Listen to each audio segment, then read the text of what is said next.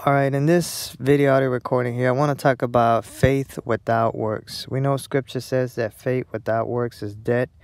Most Christians, most believers think that faith is something that they could conjure up and manifest and produce from within themselves, something they could will into existence, when in reality, faith is something that is divinely given by the Most High, okay?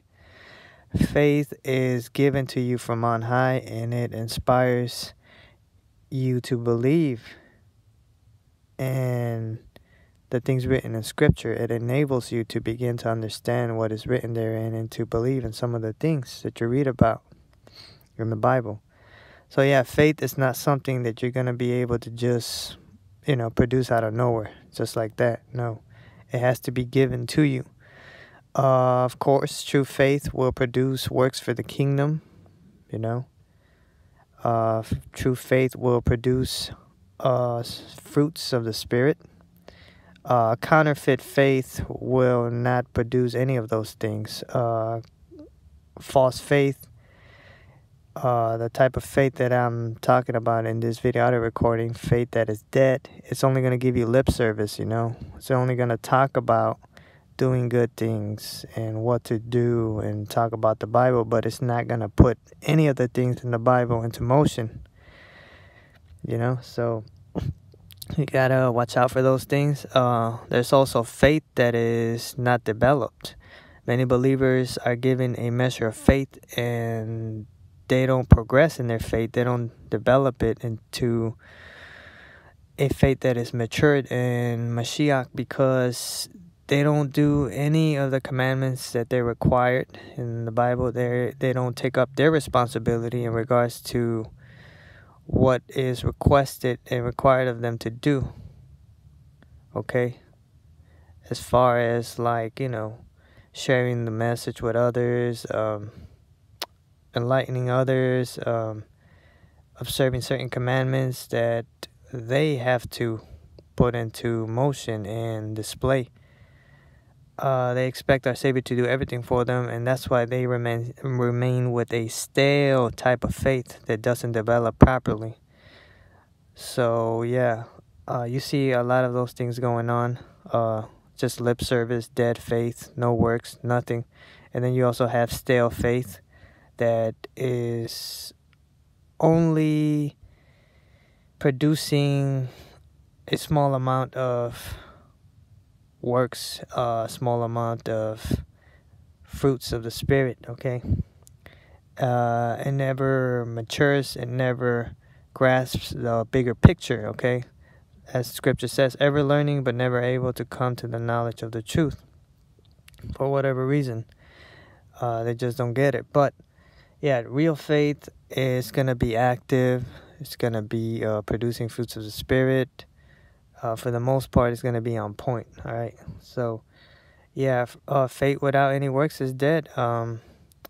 If it's divine faith, if you have true faith and you're working on it, on developing your faith, increasing it, then, yeah, you're going to see a lot of manifestations in your life by the power of Savior's Holy Spirit.